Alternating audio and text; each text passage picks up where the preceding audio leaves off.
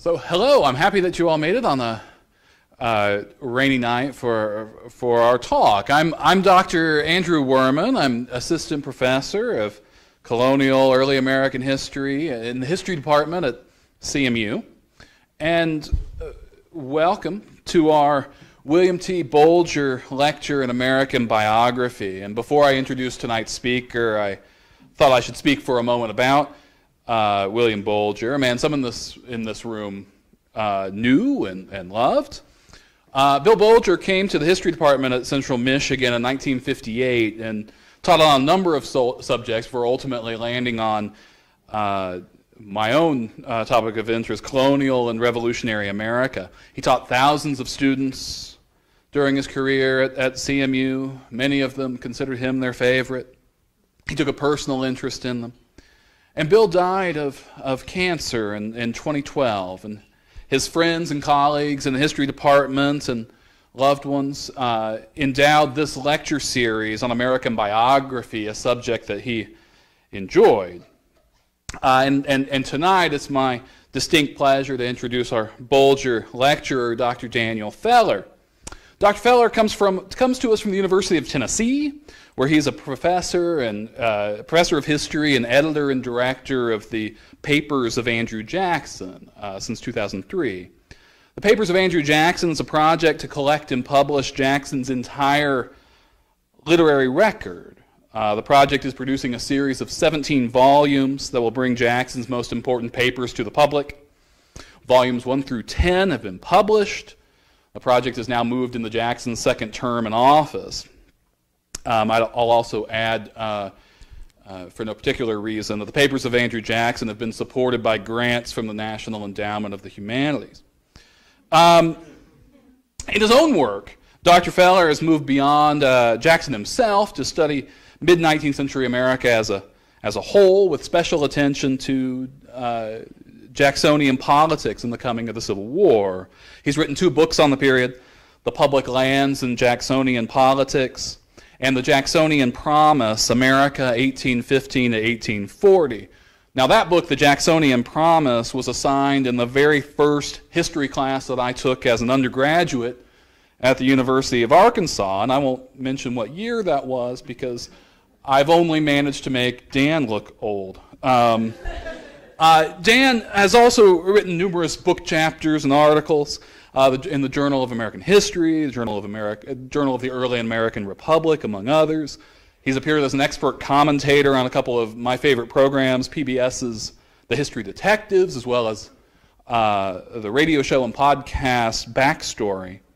And tonight, for the Bulger Lecture in American Biography, we get a bit of a 2-for-1. He'll speak to us about 2 of America's most controversial figures. The title of his talk is Andrew Jackson and Donald Trump, Outsiders Alike. And with that,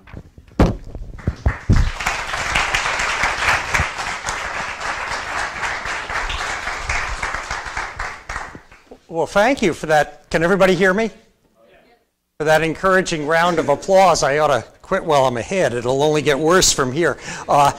Thank you, all of you, for coming out on this rather dismal evening. And thank you to Central Michigan University, to the History Department, to my gracious host, Dr. Werman, to the wonderful graduate students I met this afternoon, and to anyone who has contributed or might consider contributing to the Bulger Fund so that you can see lectures next year that will be better than this one. With that as preface, let me begin. By the way, there's a question mark at the end of that title. Outsiders alike, question mark. And let me begin by quoting 3 assessments of a certain former president. And the first is by a renowned historian, and it sets the scene at this former president's inauguration. And I'm quoting all of this. The retiring president put on a brave front, masking his dejection under frigid smiles. Uncertainty about the future increased the official gloom in Washington. One senator said, "The president-elect will be here soon. Nobody knows what he'll do when he does come. My opinion is that when he comes, he will bring a breeze with him. Which way it'll blow, I cannot tell. My fear is stronger than my hope. End of that quote, but still quoting the historian. From faraway states, the people came to Washington. Local politicians, newspaper editors, war veterans, curiosity seekers, and just plain people. Their hope was stronger than their fear. The young republic faced its critical test. Could it survive the rule of the people? The new president grew visibly from the day of his inauguration. His leadership gained steadily in confidence and imagination. He grew stronger after every contact with the people. In the last analysis, there lay the source of his strength, his deep mutual understanding of the people. The people called him, and he came like the great folk heroes to lead them out of captivity and bondage. That's one quotation, and here for balance are two other less glittering assessments of that same president. The first, near the end of his 8 years in office, from this president's leading opponent in Congress. He is felt from one extremity to the other of this vast republic. He exercises uncontrolled the power of the state. In one hand, he holds the purse, and in the other brandishes the sword. Myriads of dependents and partisans scattered over the land are ever ready to sing hosannas to him and to laud to the skies whatever he does. He has swept over the government like a tropical tornado. Every department exhibits traces of the ravages of the storm. What object of his ambition is unsatisfied? What more does he want? Must we blot, deface, and mutilate the records of the country to punish the presumptuousness of expressing an opinion contrary to his own? And then one last assessment of this same president some years later, a studied reflection from a later biographer. He appears always to have meant well, but his ignorance of law, history, politics, science, of everything which he who governs a country ought to know, was extreme. His ignorance was as a wall around about him, high and impenetrable. He was imprisoned in his ignorance and sometimes raged around his little dim enclosure like a tiger in his den. Now, the president we're talking about in all three of these is, of course, Abraham Lincoln. No, you're all right. It's Andrew Jackson. The first passage comes from Arthur Schlesinger Jr.'s Age of Jackson, a monumental work that won a Pulitzer Prize when it was published in 1945 and is still worth reading today. The second is from an 1837 Senate speech by Jackson's arch antagonist Henry Clay. And the third one is from a book called The Life of Andrew Jackson, published in 1860 by James Parton, Jackson's first, and I still think best, scholarly biographer. But do these passages, in particular the first admiring one from Schlesinger, do they also describe another president? Do they also describe Donald Trump? Well, certainly the president and some of his closest associates would have it so. Even before the election, as you probably know, a flood of pronouncements from people close to Mr. Trump, Newt Gingrich, Rudy Giuliani, Steve Bannon, made the parallel with Jackson explicit. And after the election, the new president himself embraced it. With great fanfare, he procured a portrait of Andrew Jackson and mounted it strategically right above his Oval Office desk, where, by design, it appears in every official photograph of the president at work. By the way, Jackson portraits have been put up and taken down and put up and taken down in the Oval Office over the years. And the repeated putting up and taking down, if you look at the years, offers a fascinating and rather precise charting of Andrew Jackson's reputation as it has fallen and sunk. And then, less than 3 weeks ago, opportunely for my purpose today, on the occasion of Andrew Jackson's 250th birthday, President Trump visited the Hermitage, which is Jackson's plantation home in suburban Nashville and is now a noteworthy historic site. The president toured the home, laid a wreath at Jackson's tomb, and gave a short but very pointed speech in which he cast himself item by item as the political rebirth of Andrew Jackson. Now, there is, from one point of view, nothing new or unusual in any of this. Every president, including Jackson, has invoked illustrious predecessors to bolster his own legitimacy. And each one of them has picked certain aspects to dwell on and others to ignore. Ronald Reagan, for instance, extolled Franklin Roosevelt and Harry Truman for their war and Cold War leadership, but not for their creation of a national welfare state. Going back further, Abraham Lincoln and his Republican Party during the Civil War often invoked Andrew Jackson's example. But the Jackson that they called in to fortify their cause was Jackson, the champion of union against nullification and secession. Not another Jackson, not Jackson, the high-handed, veto-mongering, anti-bank, anti-tariff, anti-internal improvement presidential tyrant. That was the Jackson that Abraham Lincoln, a lifelong Whig Party man and an acolyte of Henry Clay, that was the Andrew Jackson that up till the Civil War, Abraham Lincoln had spent his entire political career denouncing. Further, claiming the legacy of Andrew Jackson has a certain obvious utility for somebody in Donald Trump's particular circumstances. Put yourself in his shoes. You're a political newcomer. You've been elected by a modest electoral college majority, despite what you or anyone else might say. It was a modest majority, and against a clear popular majority. Much of the existing political establishment fears and despises you. Your presidency needs validation and legitimacy, if not from the people in that establishment, then against them. In Andrew Jackson, if you look back, who can you seize upon? In Andrew Jackson, you've got an example of a genuine great popular hero, also an outsider, also hated and feared by many in Washington, but who, Jackson, nonetheless was swept into office on a wave of grassroots enthusiasm with a landslide majority in both the popular and electoral vote. 4 years later, re-elected by an even more overwhelming margin.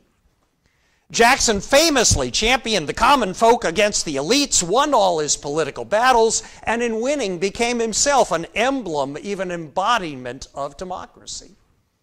What's not to like here?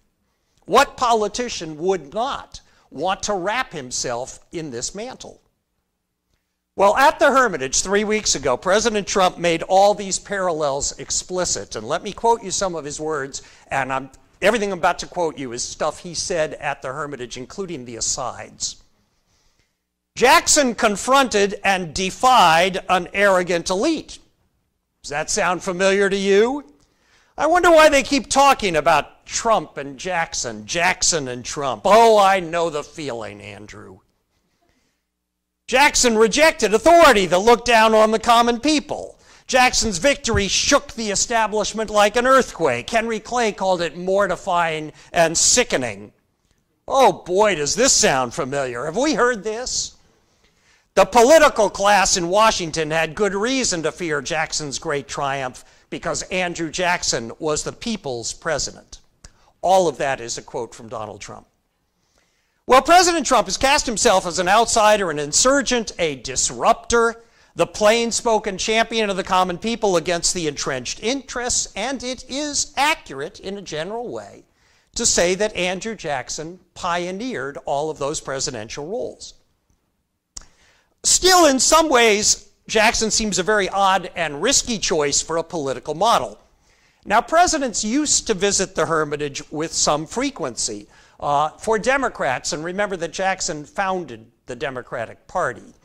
For Democrats, a Hermitage visit was kind of like a pilgrimage, to pay homage to the man who created the Democratic Party. As you may know, the leading event on the Democratic Party's annual calendar is something that used to be, and in some places still is, called Jefferson-Jackson Day.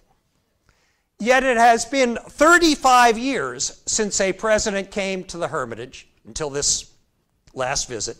The last visitor before Donald Trump in 2017 was Ronald Reagan in 1982. And it has been 50 years, a full half century, since the last Democratic president came, Lyndon Johnson in 1967. You notice who didn't come: Jimmy Carter, Bill Clinton, Barack Obama. That's not because they weren't invited. On Jackson's birthday, every president automatically gets an invitation to go to the Hermitage. It's because Andrew Jackson's reputation has not been very high of late.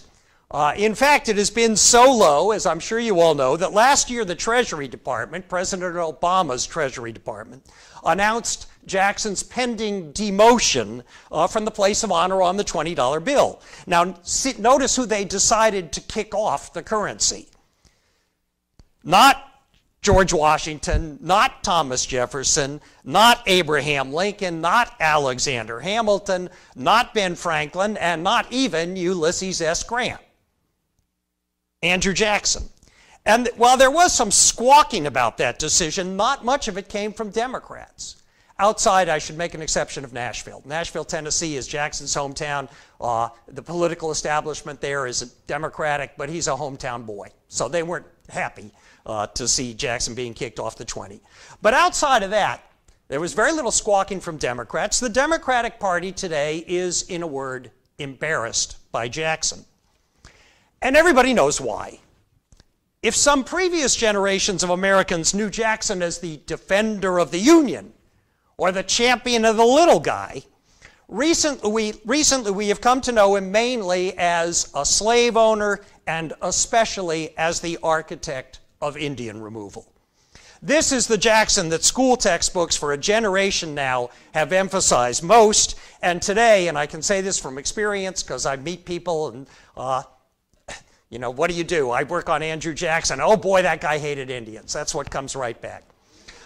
Today, more Americans instinctively associate Jackson's name with the Cherokee Trail of Tears than with his bank veto or nullification or even the Battle of New Orleans. Before the Trump camp resuscitated it, the image of Jackson as popular hero and emblem of democracy had been almost completely displaced, at least in many circles, by Jackson as America's archetypal racist, a practitioner of ethnic cleansing, if not of outright genocide, and also as something close to a homicidal maniac. Indeed, Jackson's reputation had sunk so late that it was has become considered acceptable in enlightened liberal quarters to accuse Jackson of almost anything. For instance, pushing for Jackson's removal from the $20 bill back in 2015, the New York Times, and this is the New York Times, not an op-ed column on the New York Times, but an editorial, the Times editorial board speaking for itself, excuse me, charged that, and now I'm going to quote, Jackson's decisions annihilated American Indian tribes of the Southeast. Think of that word annihilated for a moment. I think that means he killed them all off. And regardless of what you think of Indian removal, of which, by the way, I am no defender, to say that Jackson killed them all off is a considerable exaggeration, both of intent and result. In June 2016, a cover story in the Atlantic magazine, and this was one of the first to pitch the Jackson-Trump analogy long before the Trump people themselves picked it up. A cover story in the Atlantic magazine baldly stated, and I'm quoting again, Jackson fought at least 14 duels in his life. 14. The actual known number is 1. Count them, 1. It's a rather famous duel, but it's only 1. Well, needless to say, in embracing Jackson at the Hermitage, President Trump did not mention slavery or Indian removal. Those were not part of the legacy that he was embracing. And yet, because of this darker, less savory side of Jackson's reputation, Trump's critics have been just as eager as he is to cast him in Jackson's mold. The message, in so many words, is, you want Andrew Jackson? You can have him. He's yours. Some have even drawn parallels between Jackson's Indian removal policy and Trump's immigration ban. Now, I thought those were pretty far-fetched parallels myself until startlingly, just 2 weeks ago, some Trump supporters, including Mike Huckabee and Breitbart News, urged the president to go, and these are Breitbart's words, go full Andrew Jackson and defy the courts over immigration just as Jackson supposedly did over Indian removal. They were making this parallel explicit. Now, to be fair, the Trump White House itself has said nothing of the kind. So for very different reasons, and this is what I'm heading to, people on both sides of the partisan divide have seen advantage in likening Andrew Jackson to Donald Trump. But this speaks only to the political utility for both Republicans and Democrats of the comparison between the two. What about its actual historical accuracy? Now, many of the Jackson-Trump analogies that have been drawn by both parties, most especially by pundits and commentators, are simply insubstantial. Factoids and trivia, parlor game stuff, you know, they both had good hair. The kind of parallels that you could draw between almost any two presidents taken at random, I'm not going to waste your time with those. Beyond that, let me voice a caution. As a, I hope, well-trained historian, I'm very reticent to draw analogies or parallels between past and present events or personalities. And many good historians share that reluctance. That might surprise some of you. You might think, as many people out there who are not as enlightened as you, as many people out there do, that doing that is exactly what historians are supposed to do. To tell us, in this particular case, whether Donald Trump is really just like Andrew Jackson or not. But that is not how many historians actually think. They do believe history can be useful, but they see its usefulness not in pointing out parallels or prototypes and saying, ha ha, we've seen this guy before, or something like this has just happened just before. But rather in tracing connections, in showing how what happened in the past helps explain how we got to where we are today. Historians know that despite that famous quote, which we all hate, history does not repeat itself. It presents continuities, but never identities. There are threads connecting past and present, but they don't run straight. They merge and diverge and cross and interweave. Tracing out those threads is the historian's true calling. We look to the past for antecedents, but not so much for analogies, for origins, but not for identities, for perspective, but not for prescription. So, to state the obvious, 2016 is not 1828, and Donald Trump is not Andrew Jackson. Are there similarities between them? Certainly. But there are differences too. Differences in the men and differences in the times. As an example of differences in the times, I have been asked several times whether Andrew Jackson demonized the media the same way that Donald Trump does. To which I can only answer, what media are you talking about? There were, of course, newspapers in Jackson's day, but obviously no TV, no radio, no Twitter.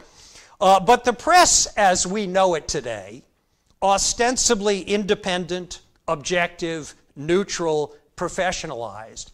In Andrew Jackson's day, it simply didn't exist. Newspapers served as publicity arms of the politicians and parties. There was no ostensibly neutral press. Jackson had his own paper in Washington. Did he demonize it? No. Did he demonize papers that were against him? Yes. Surprise, surprise. So the question is essentially unanswerable because it presumes wrongly an unchanging news media over time. Well, let me tackle, I don't want to disappoint you, let me tackle some of the more obvious and often stated comparisons between Jackson and Trump. I said that Jackson was the prototypical outsider president, the original disruptor, and indeed he was. In running as a plain man of the people against the insider elites, he established a template that many would follow afterwards. Not just Donald Trump, but a lot of others before Donald Trump. Old Hickory, first presidential candidate with a nickname, Old Hickory Andrew Jackson, set the pattern for Old Tippecanoe William Henry Harrison, Old Rough and Ready Zachary Taylor, Old Honest Abe, you notice a kind of pattern here, they got to be old. Old Honest Abe the Rail Splitter, and of course that's Abraham Lincoln. By the way, I grew up with these stories about Honest Abe the Rail Splitter scratching his lessons on a back of a shovel by fireside at his log cabin. It wasn't until I became a historian that I realized that all this was campaign propaganda. It was made up out of nowhere, including Honest Abe the Rail Splitter. It's a campaign image. Does Donald Trump follow in this vein? Sort of. He's a political outsider and disruptor, he is, and proud of it. A war hero? Not so much. A self-made man born in a log cabin? Not so much. But really, in terms of background, I would say that Trump has not so much followed a pattern as broken the mold. Andrew Jackson was considered an outsider when he ran for president. And by the way, one thing we do nowadays often is we collapse his two elections. Jackson ran for president in 1824 and lost. He ran again in 1828 and won. When he ran the first time in 24, he was considered an outsider for two reasons. The first was his temperament, and I'll say a bit more about that later on. The second was his lack of experience in diplomacy and statecraft. Now, today we'd say a big deal. You know, we have a lot of politicians who grow up to be presidential timber, who don't know much about foreign policy. Their selling point is domestic policy. They pick up a little foreign policy along the way. It's true of Barack Obama. Had essentially no record in foreign affairs. But it was a different story back in the early days of the Republic. At that time, experience in diplomacy seemed essential because the United States, going all the way back to the Revolution, had been basically a pawn in a European power game. At that time, navigating foreign affairs was literally vital to the country's survival. All of Jackson's 6 predecessors as president came well fitted for the task. The 4 that immediately preceded him had all been Secretary of State before they became president. The one before those 4, we're back to President number 2, John Adams, had played a crucial diplomatic role in and after the American Revolution, and the president before that was George Washington. By comparison to those people, Jackson had no prior diplomatic experience to speak of, and in some eyes that simply disqualified him for the presidency. But he was certainly no newcomer to politics. In fact, he had been in public service almost his entire adult life. He had held a long list of posts in all 3 branches of government, and 4 if you count the military. He'd been a state district attorney, then a state Supreme Court judge. He had been Tennessee's first congressman. He had served parts of 2 terms in the United States Senate. He had been the federal governor of Florida Territory, and for some years he had been the 2nd highest ranking general in the United States Army. As we know, Donald Trump, before he was elected last year, had never held or stood for public office in his life, whether for good or ill. There's no precedent for that. Not Jackson, not nobody. Even Ronald Reagan, who also ran as an outsider, by the way, as did Jimmy Carter, and was widely derided by some as a mere Hollywood actor. By the time he became president, Ronald Reagan had been governor of the largest state in the Union for 8 years, and, like Jackson, had already run for president once and lost before he finally won. So much for experience. As for temperament, this opens up a whole can of worms. We obviously cannot compare anybody to Andrew Jackson until we're sure we understand Jackson himself. And that presents a problem. The general public today, I think, seems to hold a pretty clear image of Jackson. They think they know who Jackson is. I will call that image Two Gun Andy. This is Andrew Jackson, the fighter, the brawler, the plain-spoken, no-nonsense, I'll do things my way kind of guy. Fellow who don't take no guff from nobody, leastwise Congress or the courts. Quick draw artist with a hot temper and a high sense of honor who'll blow your head off if you insult his wife.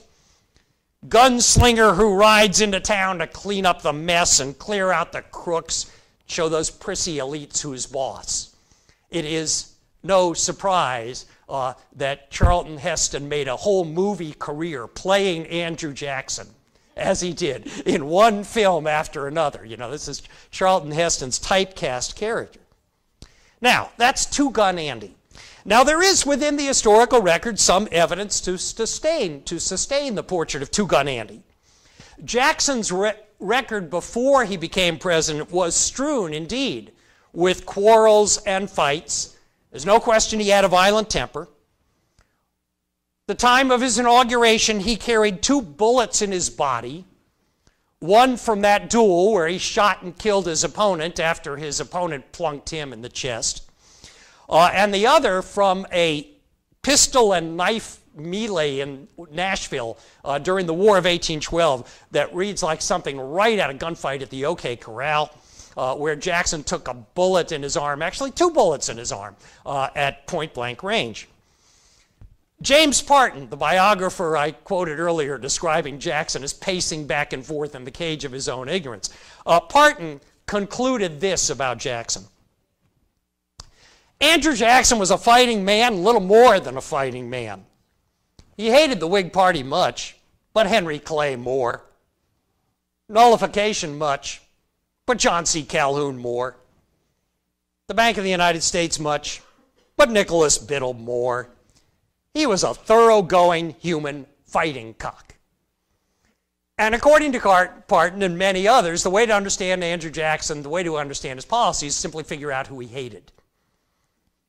This is the Jackson who, I'm going to read you 2 famous quotes. The first one is, "My only regret in life is that I did not shoot Henry Clay and hang John C. Calhoun." And the second quote, one you've probably all heard, when the Supreme Court blocked his Indian removal policy, Jackson replied defiantly, "John Marshall, Chief Justice of the United States, John Marshall's made his decision, now let him enforce it." Now, neither of those 2 quotations is in fact authentic. And Two Gun Andy is, at best, an oversimplified caricature of Jackson even before he became president, to say nothing of him as president. Some historians, most notably Arthur Schlesinger, who I quoted at the beginning, have indeed argued that Jackson, by the time of his election, had obtained perfect control of his temper and used his hothead reputation with shrewd calculation for political effect. Underneath it all, said Schlesinger, Jackson was a perfectly cool customer and a much savvier political operator than we've given him credit for. Well, in fact, this question of Jackson's character or temperament is deeply contested by historians, just as it was by his contemporaries. There's good evidence on both sides, and you can, and historians do, argue the case either way. Still, many Americans, including some who should know better, have blindly accepted the Two Gun Andy image, bought it lock, stock, and barrel, facts and evidence be damned. This is where we get the notion that Jackson killed all the Indians, as the New York Times thinks, or fought at least 14 duels. Writing recently, as another example, in New York Magazine, liberal commentator Jonathan Chait declared that Jackson opposed nullification, and these are Chait's words, not out of any larger principle, but just out of a domineering instinct that made him lash out instinctively at any threat to his authority. Having myself read through the many pages of detailed constitutional exposition that Jackson wrote against nullification over a period of many months, I can say, I think with some certainty, that the idea that it was all a domineering instinct and lashing out instinctively is just absolute poppycock. Well, one can readily understand why President Trump's critics would seize upon headstrong, violent two-gun Andy as a prototype for Donald Trump. What's interesting is that the president and his camp have embraced it as well, at least to a certain extent. For a president whose chief advisor, Steve Bannon, has avowed the aim of busting up the status quo, destroying the Washington establishment, two-gun Andy has his uses. As an example, take Jackson's patronage policy, his infamous so-called spoils system of purging political opponents from government offices and doling those offices out as rewards for his friends. This is not something that Jackson's modern defenders, and he has some, usually choose to bring up. They consider it, like Indian removal, as a stain on his record, something to be excused or explained away or politely ignored. But not President Trump. At the Hermitage, he said, and I'm quoting, "To clean out the federal bureaucracy, Jackson removed 10% of the federal workforce." That sounds very familiar. Wait till you see what's going to be happening pretty soon, folks. It's time. Well, in assimilating himself to Jackson at the Hermitage, President Trump said one last thing that was striking. Quote, "Jackson imposed tariffs on foreign countries to protect American workers." That statement is striking because it is spectacularly false. Whether or not you liked his spin on it, most of what the president said at the Hermitage about Jackson that day was historically sound, or at least arguably so. His direct quotations from Jackson, and he quoted him twice, were accurate. The staff work, and I say staff work because there have been several indications that President Trump may not know actually a whole lot of American history. He seems to have recently discovered that Abraham Lincoln was a Republican and thinks that other people didn't know that. You're all familiar probably with his apparent belief that Frederick Douglass is still around and doing good things. The staff work in this speech was generally good. Whether or not the president knew what he was saying, he got somebody put text in front of him that was accurate. But to say that Jackson imposed tariffs, Trump's words, is exactly backwards. Leaving aside the picky detail that it's Congress, not the president, that levies taxes, Jackson, in fact, called insistently for tariff reduction. He came into office as a moderate defender of the existing protective duties, but soon repudiated that position, and in fact, opposing protective tariffs became a core element in his policy and in his party's philosophy, the Democratic Party philosophy, throughout the whole rest of the 19th century. Well, unlike with the question of Jackson's temperament, there's no ambiguity or no disagreement here among historians. There's no reputable scholar that you could get this wrong fact from. It's possible that the president's speechwriter just plain goofed. But there is also perhaps an alternative explanation, one that may shed light also on that earlier question of why, out of all the models available to him, some of them much less controversial, President Trump and his camp have chosen Andrew Jackson as their model. Back in the year 2000, 17 years ago, a professor and pundit named Walter Russell Mead published an article called The Jacksonian Tradition in an opinion journal called The National Interest. Mead identified 4 persistent strains in American character and outlook, which he labeled as Hamiltonian, Jeffersonian, Wilsonian, and Jacksonian. Jacksonians, said Mead, are fiercely nationalist and chauvinist. They're rugged frontier individualists, they are protective of kin and clan, they honor tradition, they love guns, they despise strange notions and strange people, especially immigrants, especially those they consider to be sexual deviants, and especially economic and cultural elites who claim to be better than they are. Mead said that Jacksonians view the world outside them with suspicion. In war, they are utterly ruthless. They aim not just to defeat enemies, but to extinguish them. They love military spending, but they hate foreign aid. They think American diplomacy should be, and these are Meade's words, cunning, forceful, and no more scrupulous than anybody else's. They have little regard for international law and international institutions. Instead, they believe it would be best if every country, like a family, just looked out for itself. They see relations between nations as not inherently cooperative, but competitive, or even hostile. And therefore they are, and these are Meade's words, instinctively protectionist, seeking trade privileges for U.S. goods abroad and hoping to withhold those privileges from foreign goods at home. And Meade concluded by saying this Jacksonian mindset is, and these are his words, an expression of the social, cultural, and religious values of a large portion of the American public. And yet, he said, people in the media and the professoriate, like me, tend to overlook or miscomprehend these Jacksonians because we never meet any in our own lives. There aren't any of them among us.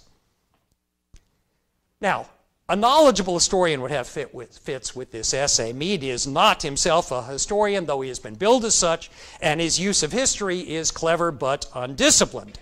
As historical analysis, the essay is rife with confusion and error. Most centrally, Meade never explains why he calls this outlook that I've just described to you Jacksonian. While a lot of it sounds like Tugon Andy that I was talking about earlier, its connection to the real Andrew Jackson is tenuous at best. In the area of foreign affairs, which is curiously Meade's specialty, the policy he labels as Jacksonian has almost no resemblance to Andrew Jackson's. Take one example. Jackson's policy toward Great Britain, a nation which, remember, he had fought against in two wars, the American Revolution and the War of 1812. And the American Revolution, a war in which he had lost his entire family. So he had kind of reason to not like the British. And remember that Meade says the Jacksonian attitude in foreign policy is chauvinistic and belligerent.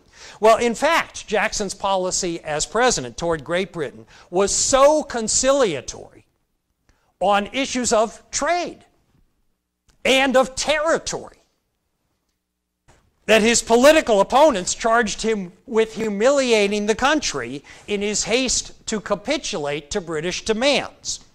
The real Jackson was not an instinctive protectionist. He was a free trader and an internationalist who sought to lower, not raise, international trade barriers, and who gloried in the spread of what he called, and these are his words, rational liberty and representative government to the world.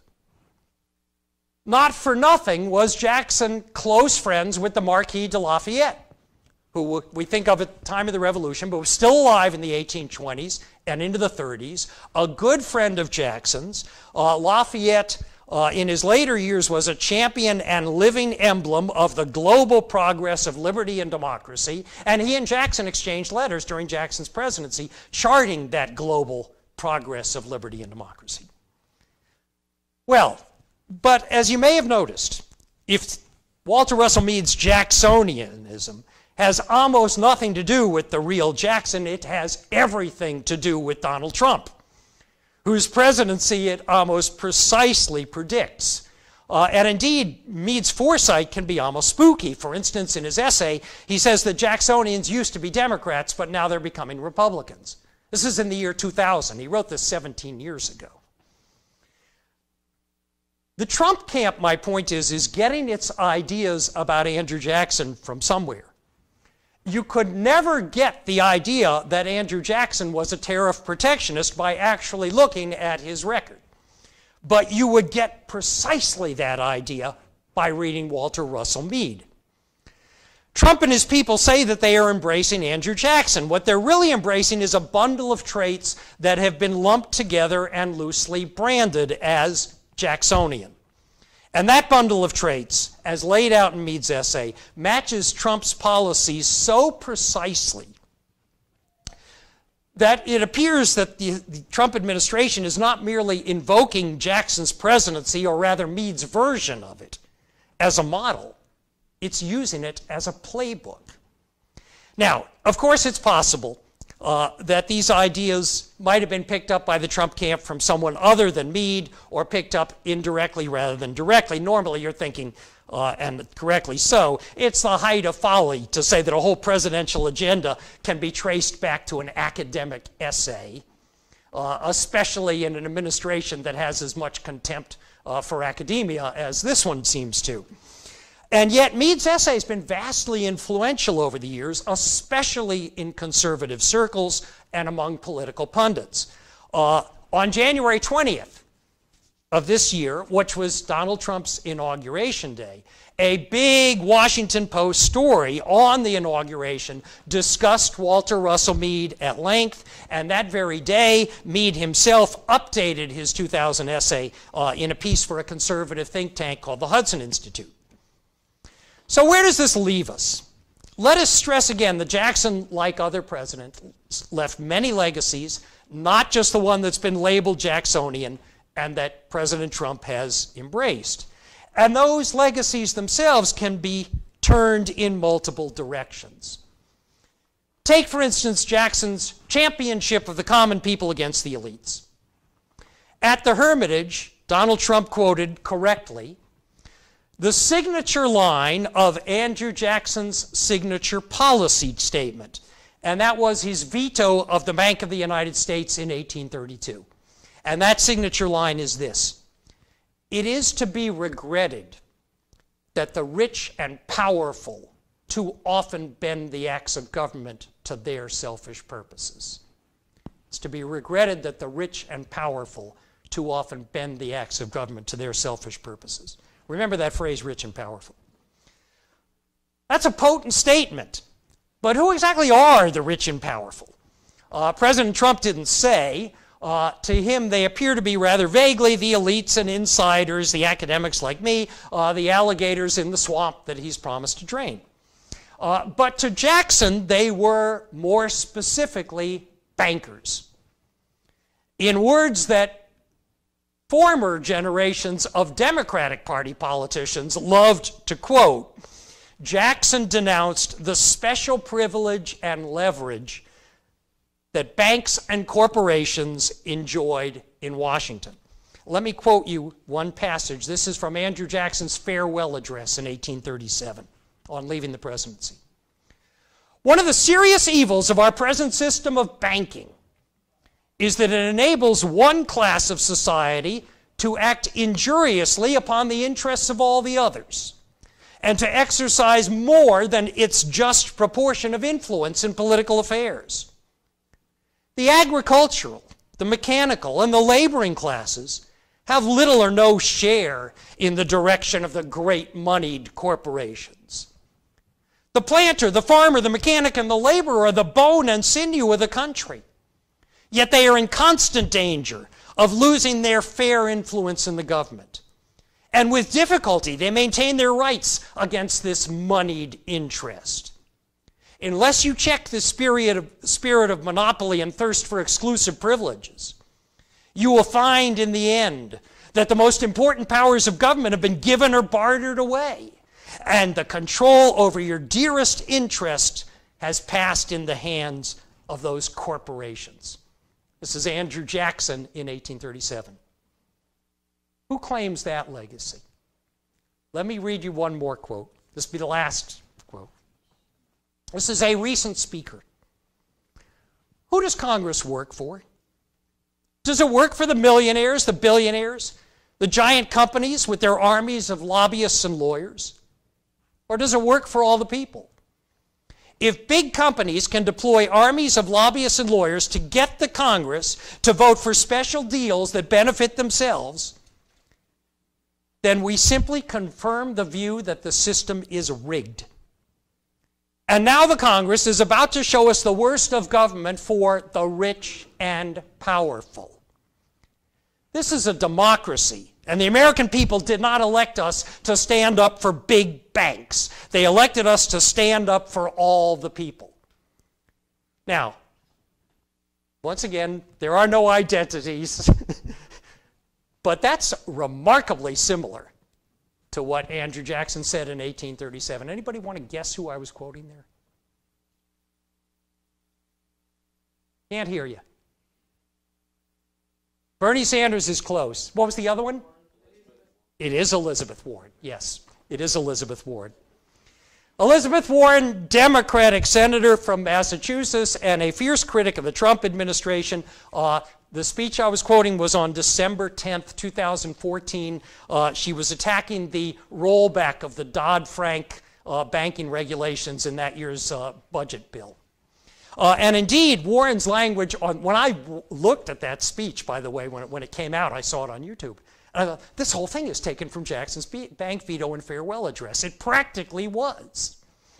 And in fact, her language on that occasion and many other occasions since has echoed Jackson's language so closely that it is literally true that if you cut her speeches up into little snippets and cut Jackson's bank veto and farewell address up into little snippets and like throw them into a basket and pick them out, you can't tell which is which. Now, my point is not that Elizabeth Warren is the reincarnation of Andrew Jackson any more than Donald Trump is. The Jacksonian echoes in her speeches, I think, are entirely unintentional, though I'm curious, whether anybody's actually said to her, do you realize that Andrew Jackson said almost those exact same words? Rather, the point, again, is to beware of glib and false analogies. No one knows what time will bring, least of all those who say they do. At its end, will Donald Trump's presidency look like Andrew Jackson's? Or like Richard Nixon's, as some are predicting? Or like Ronald Reagan's? Or like nobody's? It's too early to tell. Events have a way of surprising us. Still, if it does not predict the future, history can at least offer some perspective on the past, and I will offer a perspective that you will either find deflating or consoling, depending upon your political point of view. In 1828, when he was elected, and by the way, his election in 1828 was no surprise to anybody. It is true that Jackson was an outsider, an upstart candidate with surprising popular support when he ran and lost in 1824. He was the odds-on favorite in 1828, and indeed, the election wasn't close. And the incumbent president, John Quincy Adams, knew he was going to lose long before the vote came. In 1828, Andrew Jackson's supporters hailed his election as the salvation of the republic. They really thought it was. And his opponents, including Henry Clay, decried Jackson's election as the end of the world. And they really thought it was. In retrospect, both judgments were overblown. So will the Trump presidency prove such a decisive revolution as its supporters hope and its critics fear? The prudent historian says, wait and see. Thank you very much.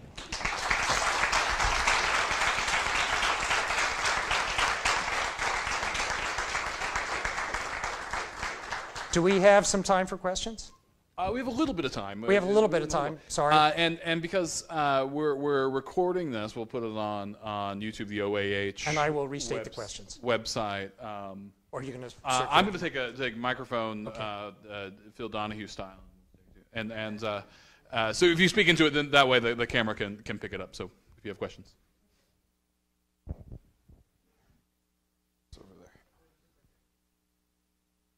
Okay. Well, you can shout if you like, but. Be there momentarily. Where can we find the YouTube? It'll be posted. That should be on our department website of the OAH, OAH.org.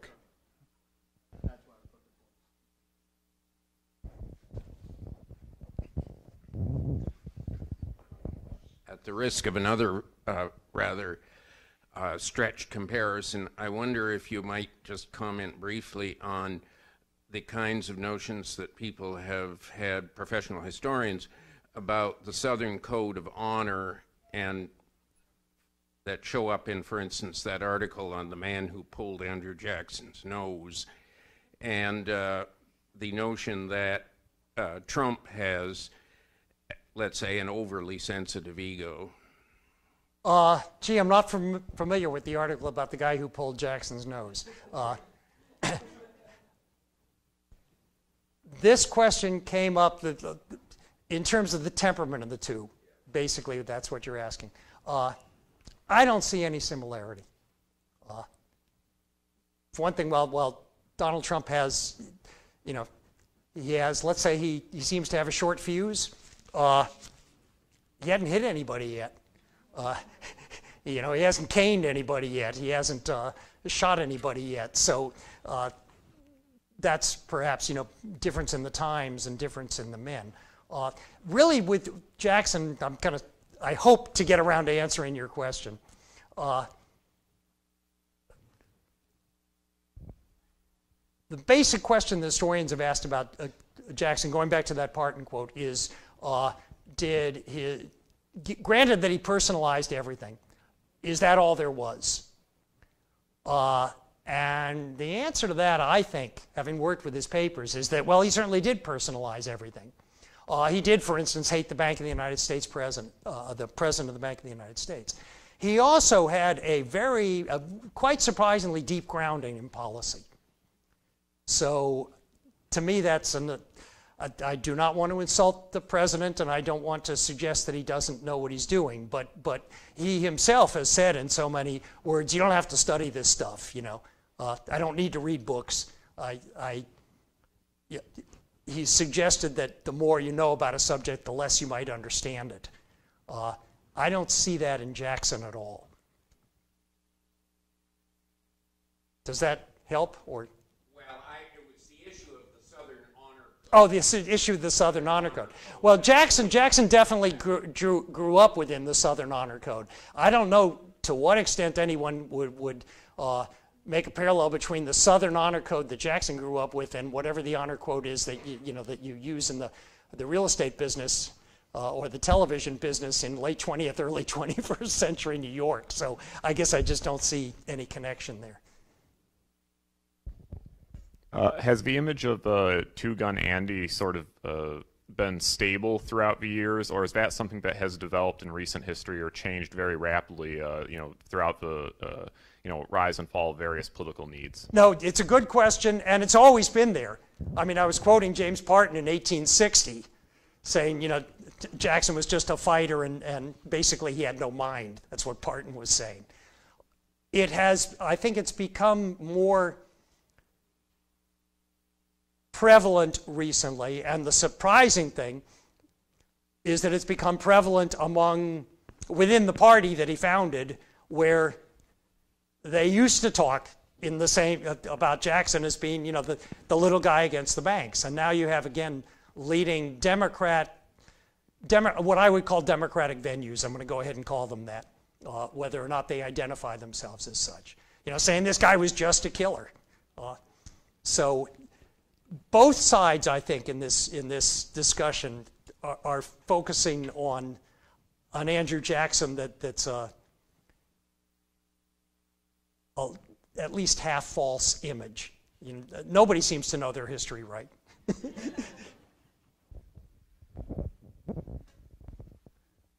Sorry, I'm still kind of putting this together in my head. In thinking back with Schlesinger's portrayal of Jackson as kind of cool, calculating, but understanding his own Two-Gun Andy image at the time, using it during the bank war, and definitely we see that during the bank veto.